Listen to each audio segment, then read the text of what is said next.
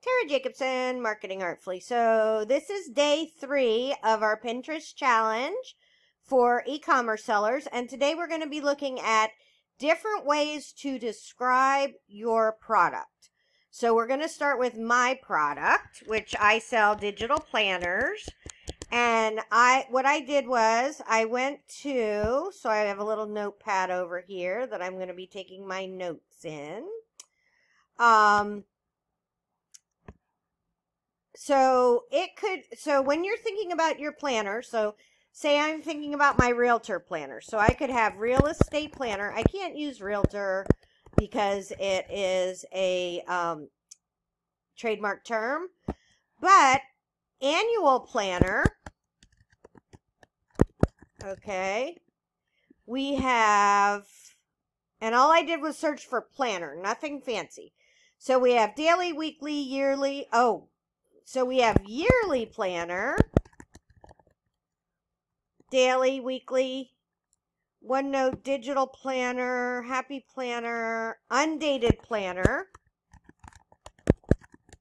And that made me think about perpetual planner.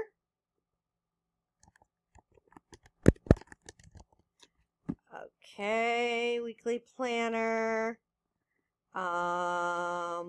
printable. So printable planner. Happiness planner, brilliant, free graphic resources. Those are ads. Free printable planner, daily planner. Accessory book. Dated, goal-oriented. Productivity planner. Productivity. So I could do real estate productivity planner.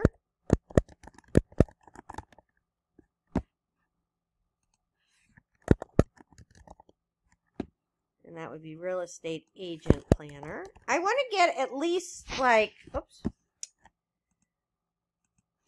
I want to get at least like 5 solid different terms for this. Okay. So I saw goals, so we could say goal setting. Goal setting for real estate agents. Right? Now, let's think about this. I am not going to be doing anything different for my planner listing, right? So it's not like I'm going, oh, okay, well, I'm going to, I'm going to try to do all this with my listing, blah, blah, blah, blah, blah. All I'm doing is I am going to have different pins. See, there's my real estate agent planner. I'm going to have different pins pointing to this, right? So goal setting, printable PDF, organizer checklist, agenda calendar. So I've already done some of this research for Etsy. You could do it for Shopify, for Google, for wherever. But what I'm looking at here is I am looking for what Pinterest might like it to be. So that was the 30,000 feet planner. Let's do real estate planner and see if we can find any other things that Pinterest thinks. Marketing plan template. Okay. I don't think it's marketing plan. Earning reviews. Now, see, this is where, because we're e-commerce, shop on Pinterest. Let's go there because we want, right? We want commercial viability for our planner. Real estate planner, funny quote planner, daily planner, appointment book.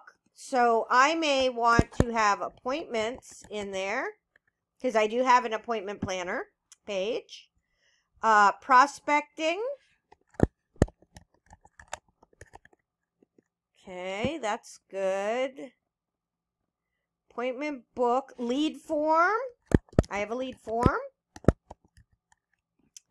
Buyer packet. Real estate planner goal setting. We got that already. Okay, so that's for me. So I have all these keywords now that that would work for my realtor planner for Pinterest. Okay, so this is what you're gonna do today. Don't go away. I'm gonna do everybody's, like the digital products, craft supplies, handmade goods, and vintage. Okay, so the first thing I did for our handmade sellers is like necklace. So I'm going to make a new one because I'm not going to keep this. Okay. So custom necklace. Right? You've got choker chain. Choker chain. Layering necklace.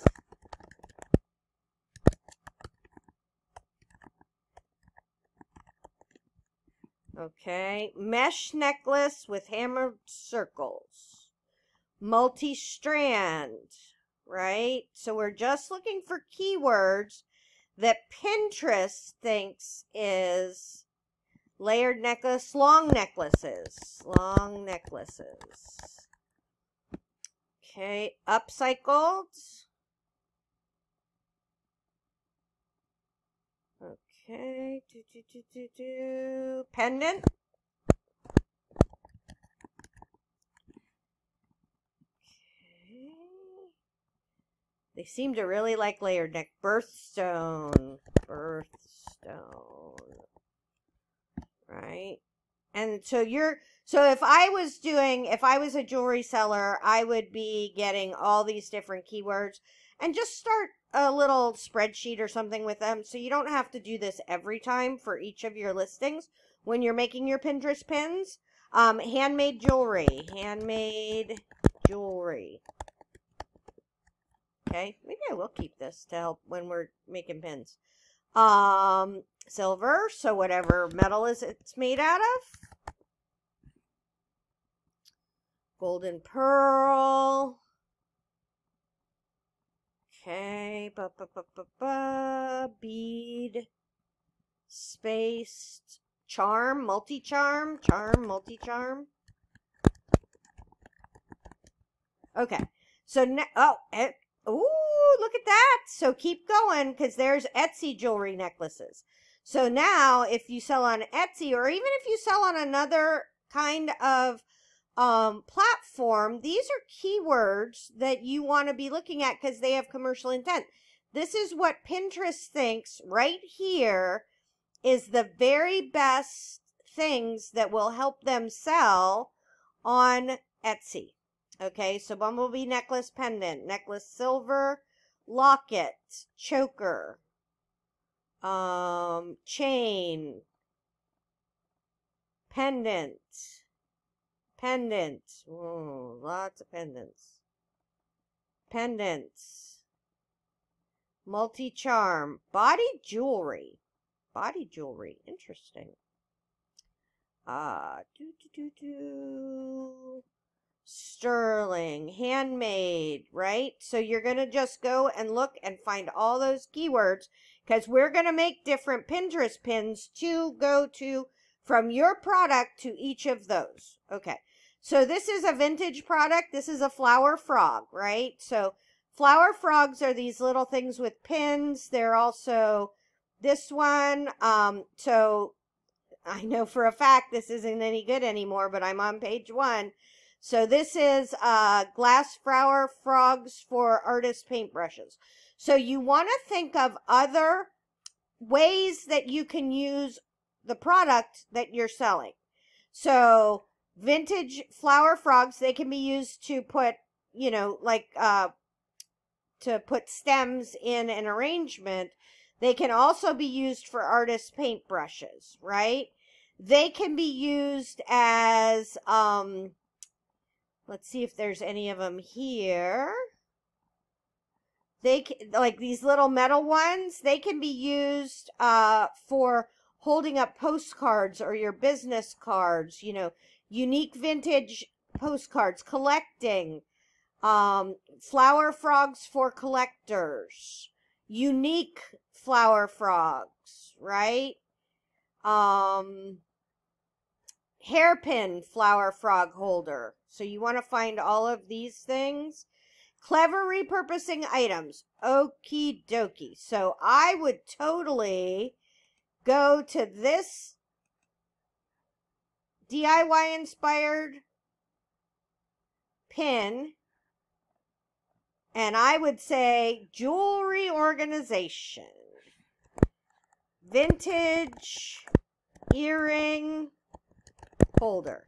I would for sure take a picture and put that in my listing, right? Don't steal her picture, but take a picture of my frogs with that.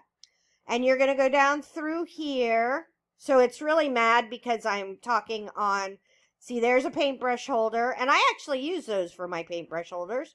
There's putting papers on Oh, look at that. So, makeup brush holders, things like that. So what you want to do is you want to think of ways you can use your product.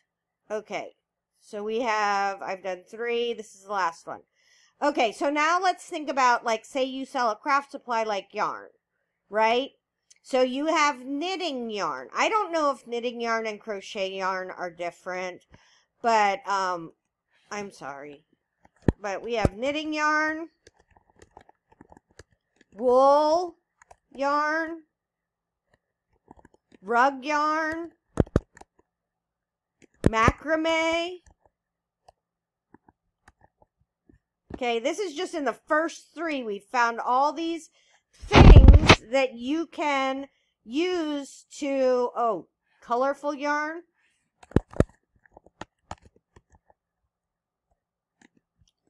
Okay, weaving. Like, you want to think about what kind of people are going to be using yarn that you sell. And you probably have more of an idea. Like, can that wool yarn be made into wool balls? Macrame coaster making crafts, scrunchies. Extra large yarn, rainbow yarn. Ooh, rainbow yarn. You could, what I would totally do is I would have a, so you have red yarn, yellow yarn, orange yarn, green yarn, blue yarn, purple yarn. I would make a rainbow yarn, collection that you sell because people are looking for rainbow yarn, right? It's another listing. It's another way for you to get found on your e-commerce site, but it's also a way for you to show up here. Yarn inspiration, things to make with yarn. So this, to me, feels like this is much more like how to use yarn. So let's go to shop. So then we're going to get the commercial intent on the yarn. Knitting yarn, natural. So if you have natural yarn, we got our weavings, we got our macrame, crochet, yarn tapestry, that's good. Oh, cotton yarn, so we had wool yarn, we have cotton yarn, right? And these may overlap, so don't get frustrated if you're like, I have already done this. I know that this goes with my same keywords that I use. What we're trying to do is we're trying to find out different categories on Pinterest of what they think yarn is. Because, so let's say we go with macrame yarn, right? So let's go to macrame yarn.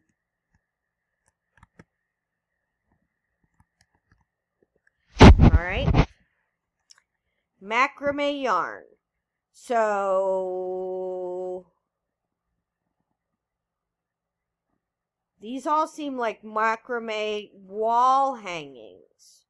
So we may have to say yarn for macrame.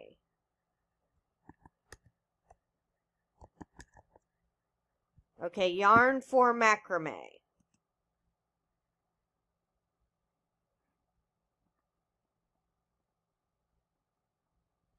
Oh, here we go. Premium cotton, right? Macrame rope. Ooh, maybe they don't call it yarn.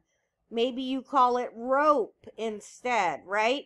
So these are the things that you're going to be able to find out. You could also find out that you need to source something that's called macrame rope instead of macrame yarn. So anyways, long story short, find 5 different strong keyword phrases that you can use when we start making our Pinterest pins, and then save them because we're going to use them when we do our descriptions and our titles.